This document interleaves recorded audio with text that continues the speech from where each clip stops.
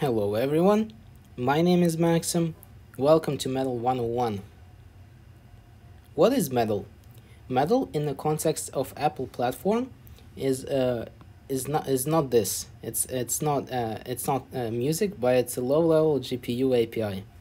It's similar to OpenGL, but it's a lot faster. It can deliver up to 10x more draw calls per frame than OpenGL can on Apple devices. The reason Apple was able to achieve such a performance is to really take advantage of their hardware developed in-house and develop its own software that is tailored to its hardware, instead of using something like OpenGL, which is a cross-platform standard and doesn't really fit with custom hardware. You might have encountered a metal in something like SpriteKit or SceneKit or Unity. They all use metal under the hood because it's just so much faster than OpenGL. Why do we care in iOS Club about metal? There are really two reasons for this. First, you get direct access to hardware. You program on bare metal with no overhead in something like another framework or another person's code. And you really get to push your hardware to its limits with your bare hands. It's also a great learning experience. Metal can teach you a lot about 3D graphics, and you can write your own game engines like Unity, but maybe not, and create your own games with it. Metal is also interesting to ML students because you can accelerate your model training with GPU by using metal.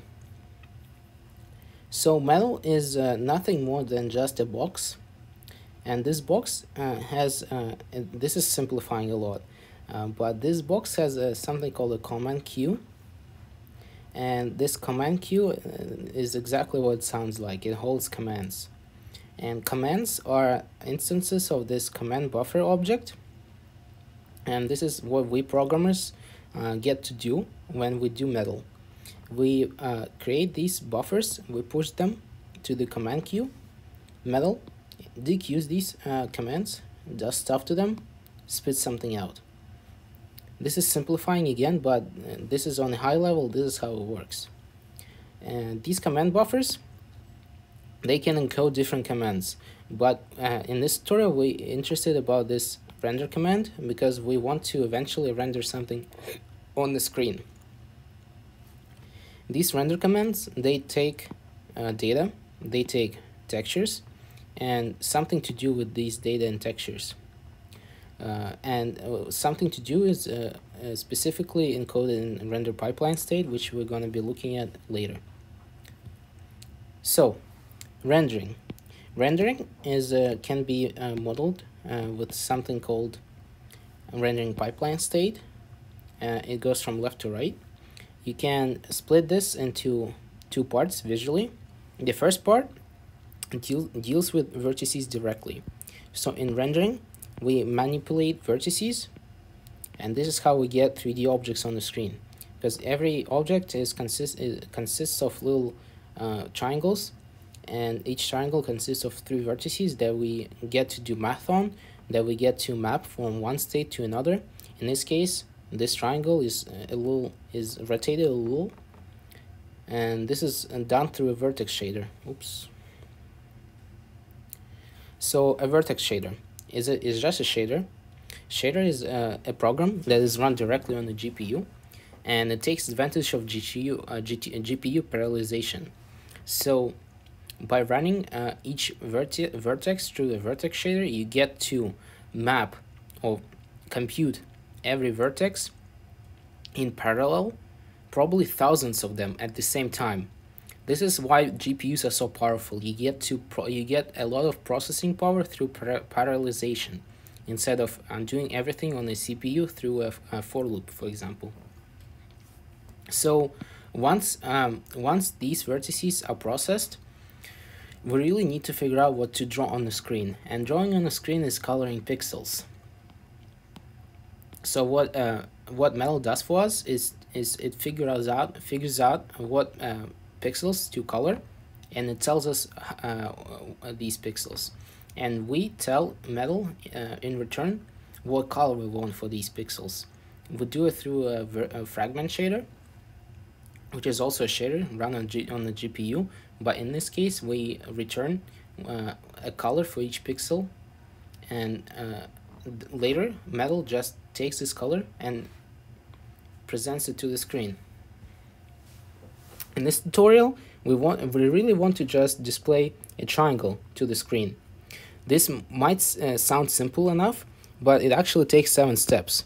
But trust me, once you get familiar with these 7 steps, it's really not that hard to go from a triangle to rendering entire scenes, or even developing your own Minecraft clone, because the concepts are gonna be the same. It's just gonna be a bit more math, a little bit more code, but it's the same context for just a simple triangle and a Minecraft game. So with this said, let's switch back to my computer and I'll show you how to draw a triangle. Hi, this is Maxim again. Welcome back. So here I am on my machine. So the first thing you want to do is open up Xcode. Give me a second. And you want to create a new project. There you go. So you want to create a new project. Yeah, in this case we want a Mac OS application because we're gonna be running our Metal code on our Macs first. So click next. You can name it whatever you want. I'm just gonna name, fun with Metal, because that's what we're doing, having fun with Metal. So make sure it's Swift, obviously. Lifecycle AppKit. Don't choose Swift UI just yet. And you can include tests if you want to. Anyway, this is gonna create a project for us. Save it. I apologize in front for my computer. It's a 2014 MacBook Pro. It's pretty slow, but it does its job, Anyway, so once the project is created, we want to go here, create new file. Regular Swift file will do. Name it Metal View. Metal View. Great. So first thing you want to do is to import MetalKit. It's a framework to work with Metal, and then we want to create our view that we're gonna be rendering to. So it's gonna be Metal View, inherits from MTK View. This is what we're gonna be using to render stuff on the screen. In this case, our little triangle. So after this is done, go to main.storyboard, and here click on this view control thing, view, and change the class to our Metal View. And now, if we run it, if this should run. Let's see. Yeah, I apologize, it's really slow.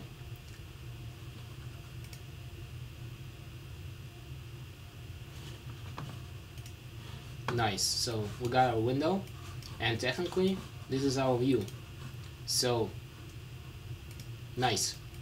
Now we need to do initial setup. I already did this for us. Now you're welcome to pause and copy this code, but I will encourage you to just listen a bit and then go through the video again, because we really don't have that much time to type any code. Anyway, so remember from the presentation that we really need only 3 things for drawing a triangle. We need a pipeline state, which is a part of the command buffer that's sent to the GPU. We need a command queue. This is actually what holds all these commands, and this is where Metal gets its commands from. And the vertex buffer, it's a buffer that's gonna hold our vertex data. In So we're going to be using this coder initializer because we actually initializing it from the storyboard. So this is what it's going to call. This is what it's going to be called. The first thing you want to do is to set this device to MTL create system default device, and this device object is of type MTL device, and it's just an abstract representation of our GPU in code. Just set some params like color pixel. Don't worry about this, it's just going to the format of the pixels. Frame buffer only, set this to true. Apple recommends to do this if you're not gonna be as they say sampling from the texture or altering the texture in any way. Set the clear color. The clear color is gonna be the color that's gonna clear the screen.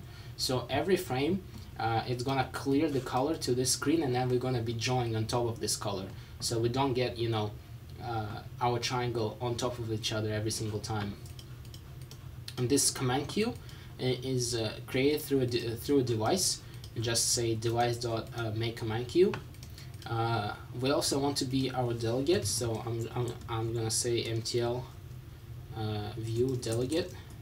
No, mtk view. Yeah, mtk delegate. mtk view delegate. You're gonna be see shortly, so you should get this little thing pop up, and if you say fix, it's gonna actually fulfill this delegate for you in this protocol. I'm just gonna put it here. Nice. So this protocol, the requirement is just two functions. This function is called whenever the size of our window changes. We're not going to be using this in this tutorial, but we're definitely going to be using this draw function. And this function is called, well, ideally every 60 times a second, so we can keep that steady frame rate of 60 frames per second, but it's not guaranteed. But anyway, so this is we're gonna be doing our draw calls, and this is how the GPU communicates to us that it wants us to draw something. Anyway, so see, it yields us for not being implementing these functions, and these are two functions that we need to implement first. This make buffer function, I already did this for us for the sake of time, but what it does is pretty much creates I first create an array of vertices. Remember on the slides we use normalized device coordinates, and this is what it tells. So it's an x and a y, and they have type of float. So this x0 says that we're right in the middle of the screen, and y1 tells us we're kind of in the middle and on the top. So this is going to be this vertex here, and then it pretty much all these are just vertices for a little for the triangle. It only needs 3, so that's why we have 1, 2, and 3 vertices here. Unfortunately, Metal doesn't really work with Swift arrays. That's why we need to create a buffer. So in order to do that, we have this function make buffer. The first thing we need to do is to figure out the size of this array. In order to do that, we need to figure out the size of the float, and this we use a memory layout. It's a nice little feature in Swift. We want to use stride instead of size. That's important, and we just multiply it by the whatever the length of this array. And that's how we get the size of this array. And then we call device.makeBuffer. It's going to create a buffer for us. We pass in a pointer to this array. You can do this, or you can not do this. It's gonna be the same, I believe. The size of the array and options, just leave it blank for now. We don't need them anymore. I mean for now. So that's how we create a buffer. Then we need something called pipeline state. So pipeline state is gonna hold, everything important, everything that we want the GPU to do. Remember from the presentation that what we want the GPU to do is encoded in the shaders. So shaders are little programs that that process our vertices, process our pixels or fragments rather, and our pipeline state holds these shaders. But we need shaders first, so go to here, create new file, middle file. I'm just gonna name them shaders, pretty generic, but it does the job. This is what it looks like. So shaders are written in metal shading language. It's like a subset of C++. Yeah, so shaders are written in metal, in C++, kind of a subset. It's a weird language, but it's a lot better than using OpenGL. Hold on a second. Yeah, these ones. So it's a lot better than using OpenGL because you get if you forget like a semicolon, it will tell you that you forget a semicolon. When in OpenGL, you have to write the shaders as a string, which you don't know if you make a mistake or not. So metal shading language is definitely a nice thing to have, especially with Xcode. So anyway, as we talked about, we have this vertex shader. It's specified by a vertex, this vertex name here, and a fragment shader. The vertex shader is going to return a float 4. The reason we're returning a float 4 is because we need to return x, y, z, and something called w. W is used for projection and metal, but since we're not doing any perspective and anything, we're just doing it in 2D this time. We get to specify 0 for the z position and 1 for w. These are just hard-coded for 2D graphics. Anyway, so this basic shader, that's what we're calling it, is gonna accept an array of vertices. This array points to all the vertices, and this little attribute, these are called attributes, and just double brackets. This tells us that the vertices are going to be found in the first buffer that we just created here. This buffer, we haven't specified that it's going to be a first buffer, but we will soon. This just tells us that the vertices are in buffer 0. Don't worry about this constant device. Device is something that's you share between your CPU and GPU. Constant is just you don't want to alter this, and it's actually an array of floats, floats of 2, because here we have 2 floats per vertex, so that's why it's a float 2. This is where the GPU comes in. The GPU passes in the vertex ID, and you can index into the array with this vertex ID. And considering that this function is going to be run on the GPU thousands of times, it's a nice thing to have a vertex ID, so we can process one vertex per one shader call. So anyway, we want to return this float 2 along with 0 for z and 1 for w. It's going to be a float 4. So once we're done processing, you can definitely return something else, but we're just going to return whatever we have passed in order to just see something on the screen. And later we can alter these vertices. We can rotate them so the triangle rotates on the screen. The fragment shader, we're just going to return a red color. Red color is just 1001 in RGBA. This is really simple, but these tend to be more complicated usually than vertex shaders. But for now, this will suffice. We just want a red triangle on the screen. Anyway, so now we have our shaders. We want to create the pipeline state. This is also done through a function. This make pipeline state returns a render pipeline state.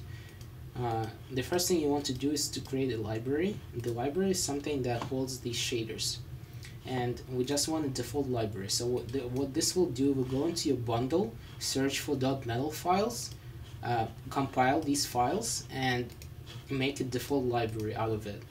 And this library will have, we'll already have all these shaders in it.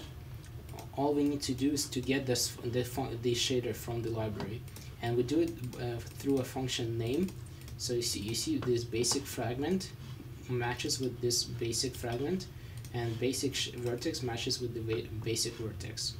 So now we get our shaders here, and we need to create a pipeline descriptor.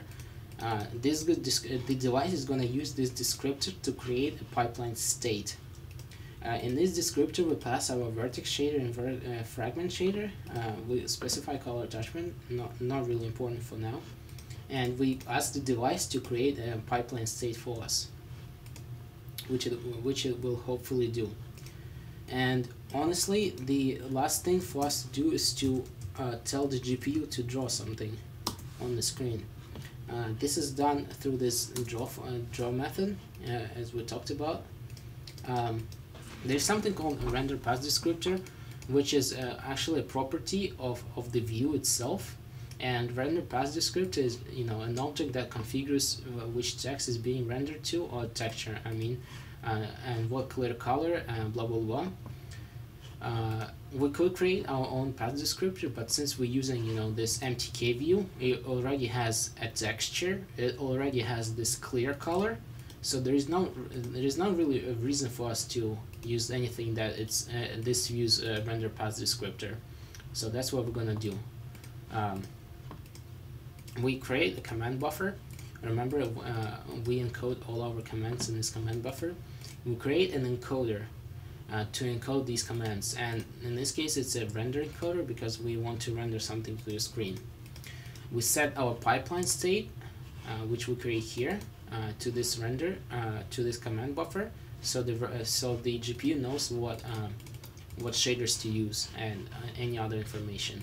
We set a vertex buffer, data for our vertices that we create here, with an offset 0, index never mind. So offset, it's usually 0 because you want to start the data from where it starts, but this index is important, and as you know, it specifies what buffer and the index buffer that we actually use here. So this 0 is the same as this 0, and this is how you the metal passes on the vertices that you need to your shaders. And then again, we make a draw call. In this case, we want to draw the primitives. It's a type triangle. There are different triangle, and there are lines, triangles, but basically it's all triangles, pretty much always. And we want to draw 3 vertices.